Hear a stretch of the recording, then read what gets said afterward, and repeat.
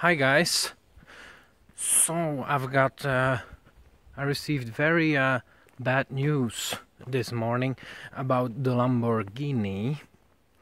I sent it to a Lamborghini garage after it basically exploded yesterday when I was driving, and had a lot of smoke.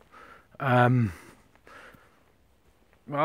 the engine blew up and needs to be completely replaced with a new engine.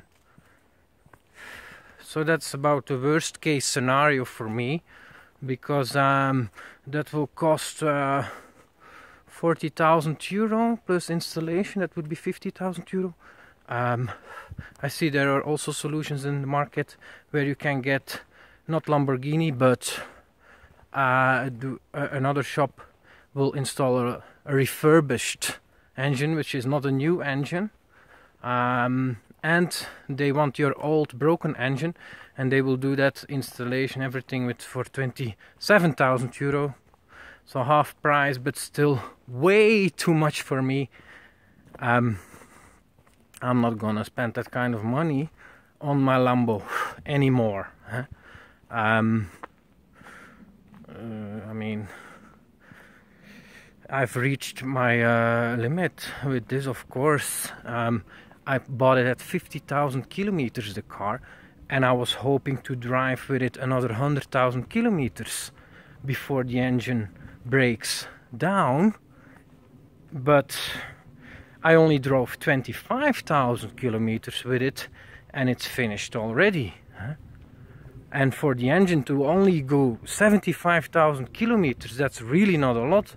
Even Lambos that you rent, that are rented out and so abused a lot,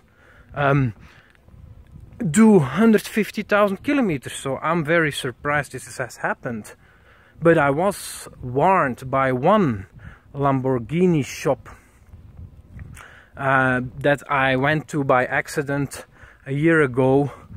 And that service guy said he looked at the computer data and my engine had been abused a lot, according to him, and he was showing the numbers, and my engine could blow up anytime, he told me. I was shocked. And at home, but at home I discovered that the printout, he was reading it incorrectly. He was claiming that the engine had been revved at the maximum amount of RPM, so that's 8,000 or 9,000, for 10 hours or 13 hours or something like that. And that's absolute abuse. But I discovered that he had like misread the hours and seconds, and so he was reading the data incorrectly. And also I asked for validation from other Lamborghini garages, and said no, this engine should go another 50,000 kilometers at least, as long as you don't abuse it. The numbers look okay. And also when I bought a Lambo, of course I did a full inspection by another Lamborghini garage when I bought it, and they were not the seller of the Lambo. I bought it from a private person, and I chose myself a Lamborghini garage to do a full inspection, and they also did a full maintenance, and they said the car was good, in good condition. And you know, did I abuse the car? No. Yes, I push it sometimes hard, but I never stay in high RPMs. I drive up to high RPMs. Sometimes I've pushed it to 8,000 RPM, yes, and only then I gear change, and I have missed 2 times or so that I forgot to gear change, and I am at the max, and then he automatically goes to the stops going higher or goes to the next gear. So I did make 2 mistakes at once, but I never, and also I let other people drive, and that happened also with one person by accident. Okay, but these are normal mistakes, it's not abuse. I never push the engine when it's cold. I always keep an eye on, have kept an eye on the oil levels. I spent so much money to make sure everything was done correctly, and still the engine blows up. So I bought the car at 70,000 euro, but there I made a mistake. I thought it was a great deal. It was the cheapest Lambo available, the cheapest yellow Gallardo Spider. That's what I wanted, and there were a couple for sale in the 70,000 euro range. This was 73. That was the cheapest one, and I negotiated down to 70,000. So that was a great deal. So I thought. But since then I drove 25,000 kilometers, and so 1.5 years ago I bought it. I drove 25,000 kilometers. I spent in total 60,000 euro, of which half is 30,000 kilo was just in breakdowns, all kind of breakdowns without me causing it. Just air koppen breaking down, oil leaks, all kind of stuff. E-gear, bank sensors, and so that was a lot higher. Like 30,000 euro extra I basically spent in breakdowns, and I only drove 25,000 kilometers. That's €1 per kilometer, more than €1 per kilometer. That was a lot already, but now the engine breaking down, so I have to pay another 30,000 euro. That's not, like, for me that's the end of the ride. I can't do that because that would be, I have to pay that with Bitcoin, and that's not a good time right now to sell off so much Bitcoin, and so that's not gonna happen. So I have two choices. I either sell the remainder of that Lambo, probably for 40,000 euro or so today, or I keep it and wait maybe for better times when I do an engine rebuild. Those are the two options for me, so I will think more about what to do. But yeah, you know, overall I basically paid 70,000 for the car, but I can only sell it now for 40,000 or so. That's a 30,000 cost. I paid another 60,000 in all kind of expenses. So my total cost to drive this car for 25,000 kilometers has been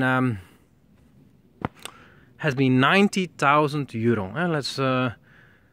That's my total. The total money I lost on this car to drive this amount of kilometers. That's way above what I expected to pay for this. Way above.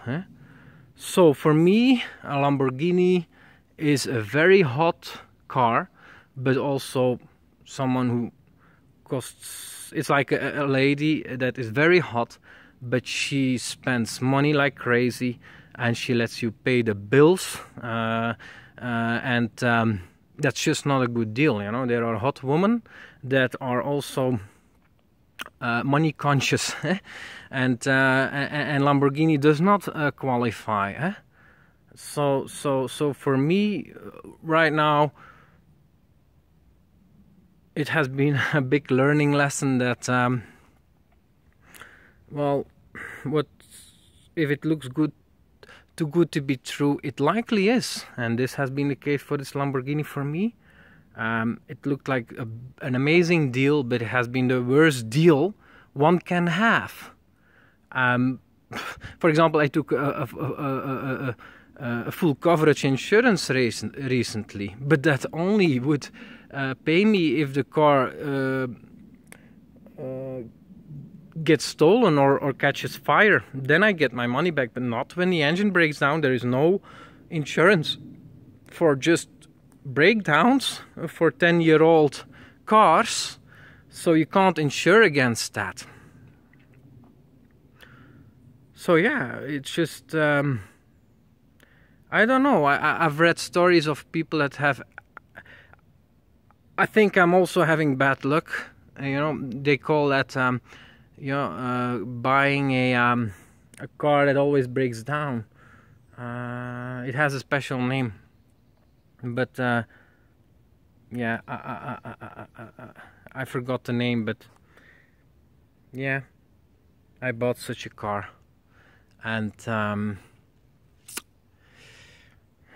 that's always the case when you buy second-hand cars, that you're never sure That's why, well, buying new can have makes sense, because you always have, well, even with Lamborghini you have I think the first 2 years or 3 years you have a guarantee against breakdowns like this. But yeah, if you buy new, you can be sure that it's not abused. Or and that's why also in the second-hand market people really value highly to buy from a first-hand owner with full records. I didn't value that, and so I just thought it was enough to have a full inspection by a Lamborghini garage. It would give me enough trust to buy a car, but well, for me it's proven now that's not enough. It's very wise to really make sure, because my car was owned by several people, 3-4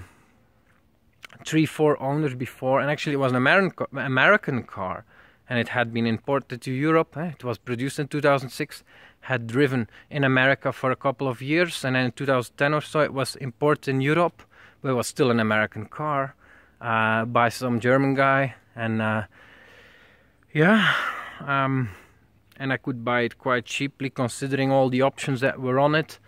But yeah, those are my results, and they aren't pretty. So yeah, it's a real bummer. I'm sad, and I'm happy also that I didn't get harmed, because imagine that engine blew up when I was driving 250. There was a lot of smoke even when we were driving 60 or 100. Imagine at 250, he could have catched on fire. Maybe some more explosions, maybe we could have been harmed. So I think that's a dangerous situation also. I was aware, like, if you drive with supercars, you need the highest grade fuel, but this is also flammable. In contrast to diesel or electrical cars, they don't. That's not flammable. Even when you have an explosion, it won't catch fire. It needs much higher temperatures. But with this high grade fuel, that will catch fire, and that's a dangerous situation. So I have a lot of thinking to do for my future, but if I can ever afford a supercar again, I will be much more open to the more hybrid solutions or electrical supercars. That is the future, and probably will value durability also higher. I don't know. Maybe I'm just unlucky, but I think that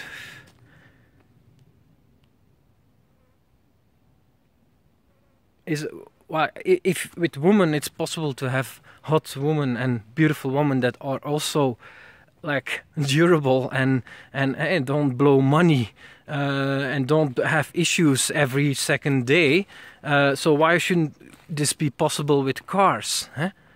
People often then refer to Toyota, for example. But for me, Toyota, the supercar they have, I don't have that, like, wow, that's a very beautiful car. I only have that with, for example, Lamborghini.